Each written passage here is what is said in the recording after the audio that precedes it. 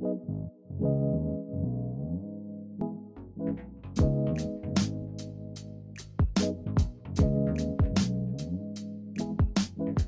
Baptiste Loiseau, it gives me great pleasure to welcome you here to the Bascule Bar today. Thank you so much for joining me.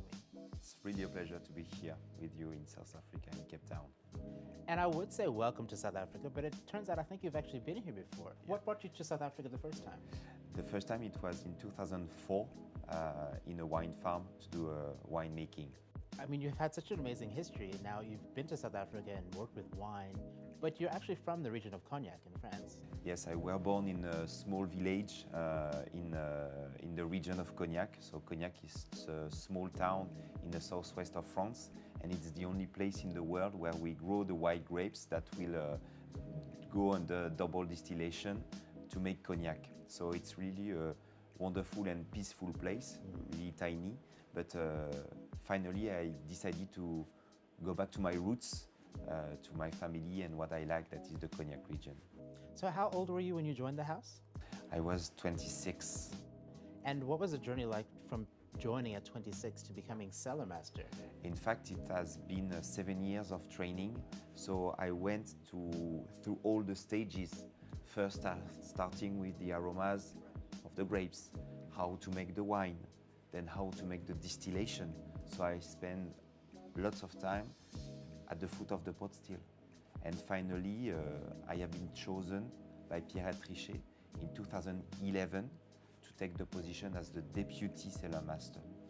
And then during these 3 more years, it was much more focusing on the final blend to make XO, for example. And finally, in 2014, she decided to retire, and she passed me the baton, and she told me, okay, now you're the next cellar master. You're the cellar master of the house of Rémy Martin. How does it feel knowing you're the fifth in a generation that's lasted for almost 300 years? I mean, that must be an incredible pressure for someone who's under 40, and when you started, you were quite young as well. You understand from the very beginning that time is key. It has been done step by step during 7 years. Of course, I totally understand and have the sense of this privilege and the pressure it represents. I'd really love to take advantage of having you in the building and having access to your amazing palate. So why don't we go discover what makes the XO very special? It's the time. Let's go for XO tasting. Let's go. I'm really keen to discover more about this beautiful bottle that's in front of us. So I believe this is the XO variant. Yeah, it's the XO from the house of Rémy Martin. Exactly. And can you tell me where the name XO comes from? XO, it means extra old. So extra old is one of the category of aging we have in the Cognac appellation. That is meaning that the youngest eau de vie must be at least 10 years old to be named XO, extra old. And from the very beginning, the bottle shape has always been the same, with this radiant shape that is highlighting the superiority of the terroir it comes from. And bringing all that heritage in and that knowledge in, what's the best way to experience an XO? My favorite is to have it on ice. So just after having tasted it neat, you can put a big ice cube on it, and it will refresh the sensation you will have on the palate. Of course, you can also imagine to have it in cocktails, like an old-fashioned, for example. So something that will really respect the quality of the blend. My advice is to take the time to appreciate it, all these facets, and to play with it.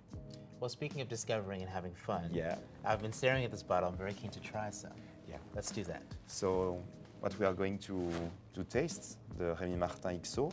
So this type of glass were really nice to appreciate it, because you can first have it neat, and then to have another experience, you can also enjoy it on ice.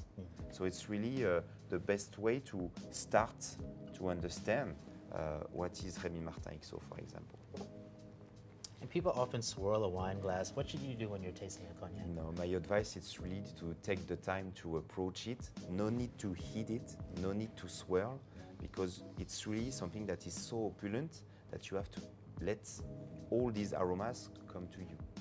You are attracted by the nice color, and then you go on the nose, and of course you want to taste it. I do. Yeah. Let's taste it. So the first sip to discover all the opulence of aromas you will find in the Rémy Martin XO.